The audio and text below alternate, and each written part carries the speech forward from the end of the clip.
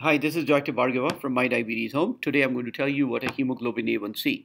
So when our sugars are high, they attach to the hemoglobin, and that specific component is called hemoglobin A1c. It's a hard name to remember, but we sometimes call it A1c.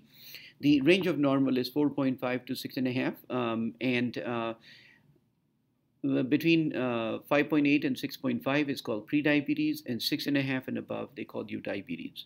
Once you have diabetes, this is the gauge that we use for monitoring your diabetes. We want your A1c below 7. That's what the American Diabetes Association recommends, or below 6.5 per age. I like to individualize the target based on age, duration of diabetes, what all medicines you're on, whether you have heart disease or not. So that's just a quick summary about hemoglobin A1c, or shortly called the A1c. Again, this is Dr. Anuj Bhargava from My Diabetes Home. Thank you.